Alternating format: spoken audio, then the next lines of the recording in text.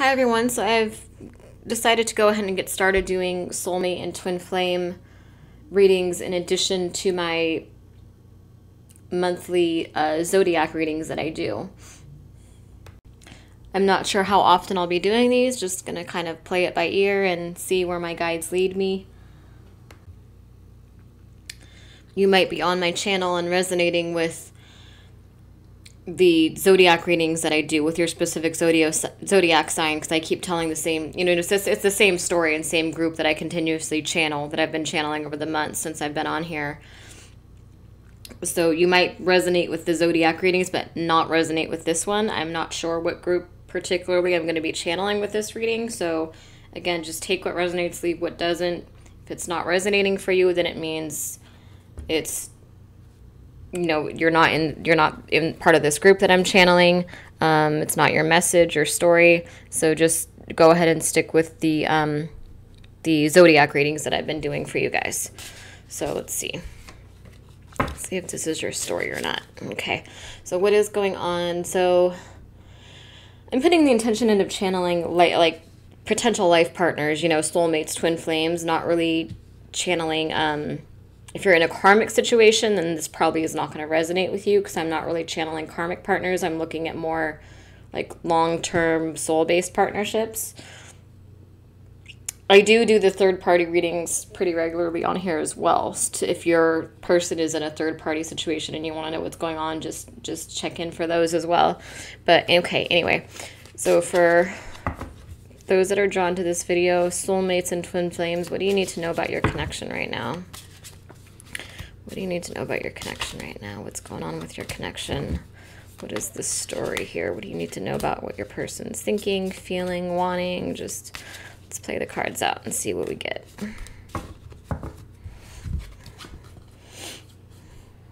Pride and stubbornness, reconciliation.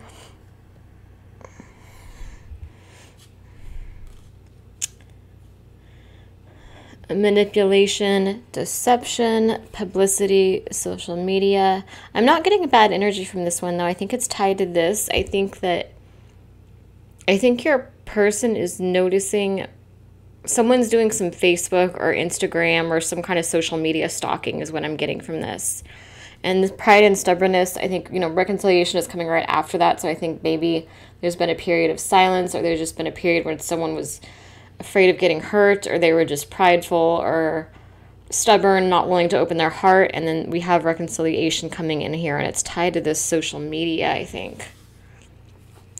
Someone's choosing their words wisely and planning their approach.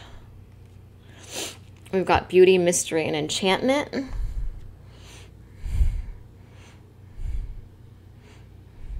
There's a lot of energy for twin flame and soulmate and life partner soulmate reunion right now. The energy is really good for that right now. I've noticed a lot of just unions happening right now. A lot of spiritual energy, spiritual awakenings, vivid dreams, tower moments, just people going through all these life changes all at once. Lots of just old energy being flooded out and new energy just coming in. Your exes might come back around too, just so you can get closure with them and end that cycle and end any karmic patterns that you've been stuck in, so that you can manifest union with your twin flame or with a soulmate who's a life partner. So keep that in mind. We have had a lot of life changes and lots of crazy energy this year, but it's all orchestrated by the divine, by our higher selves. It's all for the best. It's all bringing in this new change that we've been praying for.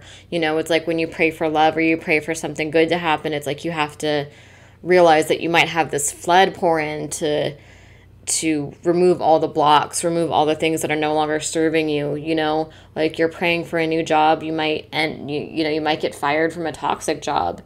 You praying for a new living situation, like you might be put in a situation where you're pushed to find a new roommate, or you're praying for new love and then you break up with the karmic partner you were with, or you have these exes come back around so you can't get closure with them. It's like your prayers are being answered, maybe not quite as smoothly as you had hoped for, but all that old energy is being pushed out so this new energy that you're praying for can come in. And we have listening and understanding. So you're coming into this new perspective, this higher perspective, more in alignment with your higher self, True love and abundance now flows to you naturally and effortlessly as a result of your open-mindedness, your faith, and your bravery. We've got sex, seduction, and make your move. Green light. Ooh, it's good energy. Really is good energy. Okay.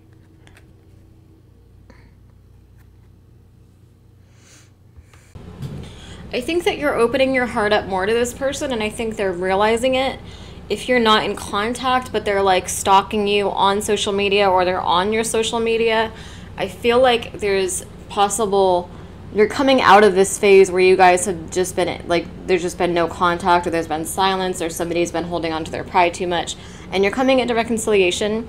I feel like the manipulation and deception card here is actually, see, it's kind of like, I mean, I always read these cards intuitively based on the energy I get from the whole spread. And I almost see it as like a seductive type energy, like she's whispering, see, she's like whispering her in her ear. She's, you know, these little like secrets and stuff basically coming out.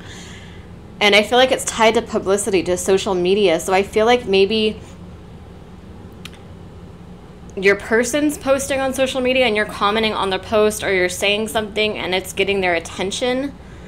Because I just get this energy of somebody that was like kind of guarded and scared, and they're opening up as a result of something that's going on social media. So this could also be carefully planned social media posts. It's like this seductive type energy. It's like maybe you're posting memes, or you're posting pictures of you going out and you're trying to make them jealous. Like you're posting selfies and stuff like, oh, I'm living my life out with my friends, and it's getting their attention. Or maybe you're posting memes, or maybe you're just posting about how you feel. There's just something about what you're posting right now that's kind of starting to wake them up a little bit. There's something, or it might not even necessarily be a post. It could be communication on social media, like you commenting on their posts, them commenting on yours. But there's something going on with social media that they're really taking notice of your social media right now, and that energy is about to lead to some reconciliation, to some contact. Maybe you're posting, I mean, you know what you're posting. It's going to be different for everybody. For some of you, it's like you're posting selfies like, oh, I'm moving on, I'm doing my own thing, I'm good. And it's going to scare them, and they're going to get jealous, and they're going to want to come in and pull you back in. For others, I think you're being more vulnerable and open, like kind of opening your heart and showing like a sweet, soft side of yourself on social media, and that's getting their attention. There's something here though where this clears up the pride and stubbornness. It transitions you guys out of that energy into the reconciliation energy, and helps them open their heart more. So whatever they're doing, it's like they suddenly have a fear of losing you, or suddenly they're opening their heart more. Could be messages exchanged between you on social media as well. They are planning their approach. So, you know, that would make sense too if you're posting that you're living your life. Maybe they're like, oh shit, what if I've already lost my chance? So they're trying to choose their words wisely, you know, find a good balance between not coming on too strong but not being aloof either, and showing you that they do find you enchanting and beautiful and mysterious and unique. And then we have this new perspective that you guys are coming into. I think your person is going to come into this new perspective as well, and kind of start appreciating you a little bit more. Yeah, we have sex, seduction. So I think it again kind of ties into that those planned out posts, or those maybe not even planned out, but just you're posting about what you feel, or you're posting something drawing them in, and it's kind of seductive to them. It's kind of putting you guys in this sexual energy. And you see this is even like a seductive card if you look at her positioning, like how open she is. It's like that's kind of how your person is starting to see you. And you could be male or female. Don't get caught up on gender. I know I have male viewers, so it could be a male-male relationship, female-female, male-female, whatever it is. You know, just picture this as like a strong Viking man. If this is, you know, if you're watching for a female viewer, you know, it's just whoever the person is. It's like someone's just seeing you as seductive and charming and beautiful, and realizing that they better step it up before they lose you. They're realizing that they don't want to risk losing this chance with you. They're realizing that they need to make a move, that they've got the green light they need to go ahead and go for it and say something before it's too late.